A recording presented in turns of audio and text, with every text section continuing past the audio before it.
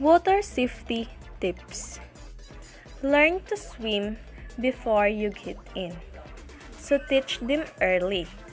Teach children to get comfortable in the water and swim at an early age and educate them early about water safety. Second, buddy up. You should never swim alone.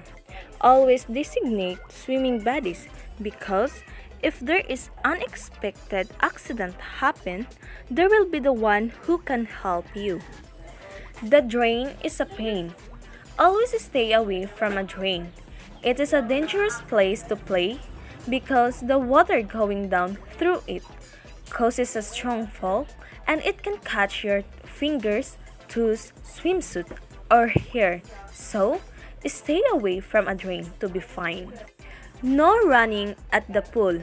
Walk, don't run, don't be pushy. Instruct children to never run, push, or jump on the others in and around the pool because it can cause you danger. Fifth, listen up.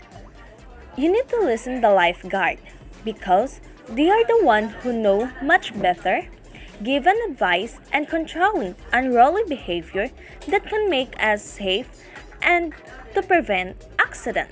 6. No diving. You can really hurt yourself when you are going to swallow the water head first.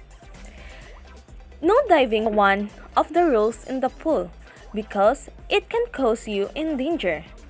Feet first the way to go.